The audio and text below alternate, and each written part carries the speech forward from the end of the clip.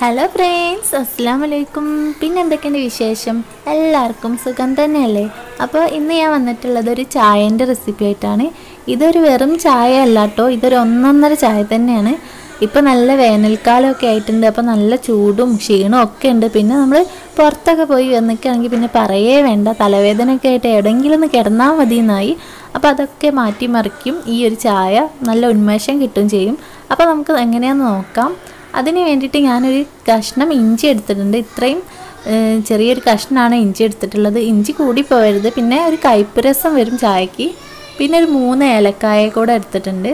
അത് രണ്ടും കൂടെ ഒന്ന് ചതച്ചെടുക്കുക. നന്നായിട്ട് ചതക്കൊന്നും വേണ്ട, ജസ്റ്റ് ഒന്ന് ചതച്ചെടുത്താൽ മതി.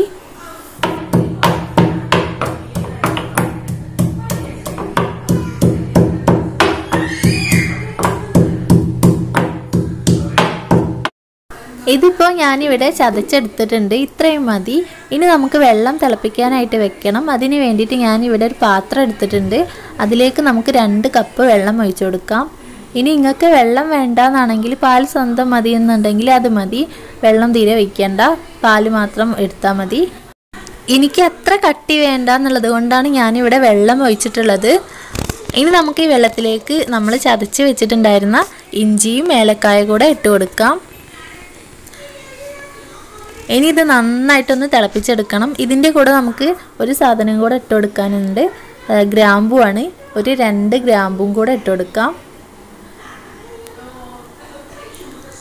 2 എണ്ണം മതി കേട്ടോ, കൂടി പോവണ്ട.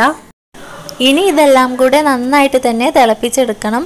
ഈ ഇഞ്ചിൻ്റെയും ഏലക്കായൻ്റെയും അതുപോലെ ഗ്രാമ്പൂൻ്റെയും ഒക്കെ ഗുണങ്ങൾ ഞാൻ പറയാതെ തന്നെ നിങ്ങൾക്കൊക്കെ അറിയാലോ. ഇതൊക്കെ നമുക്ക് നമ്മുടെ ശരീരത്തിന് ഏറ്റവും ബെസ്റ്റ് ആയിട്ടുള്ള സാധനങ്ങളാണ്. പിന്നെ ഇഞ്ചിയിട്ട ചായ ഒക്കെ കുടിക്കുന്നത് ഏറ്റവും നല്ലതാണ്. നമുക്ക് തലവേദനയൊക്കെ ഉള്ള സമയത്ത് ഇതുപോലെയുള്ള ഒരു ചായ ഇട്ട് കുടിക്കുകയാണെങ്കിൽ നല്ല മാറ്റം ഉണ്ടാവും കേട്ടോ.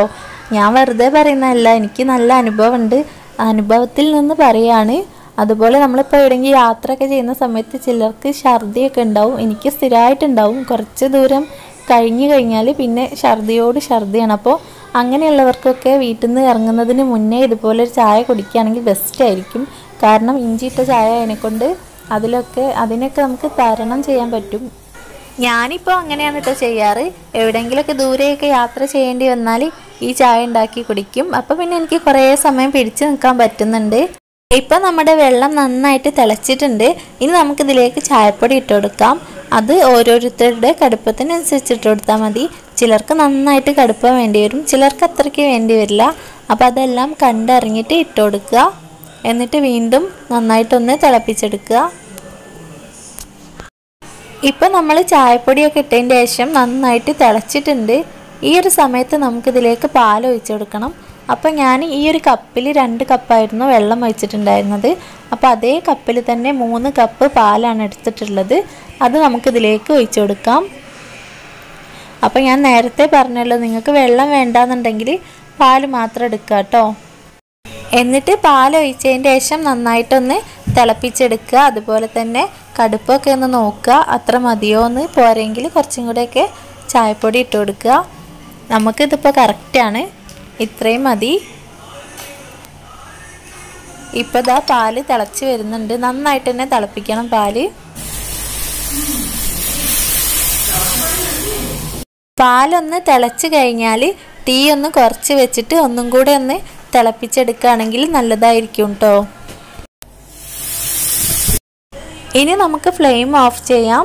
എന്നിട്ട് ഇതിലേക്ക് മധുരത്തിന് ആവശ്യമായിട്ടുള്ള പഞ്ചസാര ഇട്ട് കൊടുക്കാം. ഈ ഒരു സമയത്താണ് കേട്ടോ ഞാൻ പഞ്ചസാര ഇട്ട് കൊടുക്കുന്നത്. അപ്പോൾ അത് നിങ്ങൾക്ക് എത്ര മധുരം വേണമെന്ന് വെച്ചാൽ അതിനനുസരിച്ച് ഇട്ട് കൊടുക്കുക.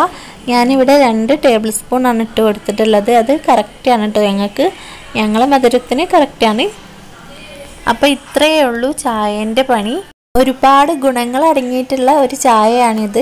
അതുപോലെ തന്നെ നല്ല ടേസ്റ്റാണ് കേട്ടോ ഇത് കുടിക്കാനായിട്ട്. അപ്പോൾ ഇതുവരെ ഈ ഒരു ചായ ട്രൈ ചെയ്ത് നോക്കാത്തവരുണ്ടെങ്കിൽ എന്തായാലും ഒന്ന് ട്രൈ ചെയ്ത് നോക്കുക. നിങ്ങൾക്ക് ഇഷ്ടമാവും. അതുപോലെ തന്നെ നല്ലൊരു ഉന്മേഷമൊക്കെ കിട്ടും. അപ്പോൾ ഇത്രയേ ഉള്ളൂ ഇന്നത്തെ വീഡിയോ. അപ്പോൾ നിങ്ങൾക്കൊക്കെ ഈ വീഡിയോ ഇഷ്ടമായെന്ന് വിചാരിക്കുന്നു. ഇഷ്ടമായാൽ എപ്പോഴും പറയുന്ന പോലെ തന്നെ സബ്സ്ക്രൈബ് ചെയ്യാത്തവരുണ്ടെങ്കിൽ ഒന്ന് സബ്സ്ക്രൈബ് ചെയ്തേക്കണം പ്ലീസ്. അപ്പോൾ അതിൻ്റെ തൊട്ടടുത്തൊരു കുഞ്ഞ് ബെല്ലൈക്കൺ വരും, അതും കൂടി ഒന്ന് അടിച്ച് പൊട്ടിക്കുക. പിന്നെ ലൈക്ക് ചെയ്യുക, ഷെയർ ചെയ്യുക, കമൻറ്റ് ചെയ്യുക. Thanks for watching.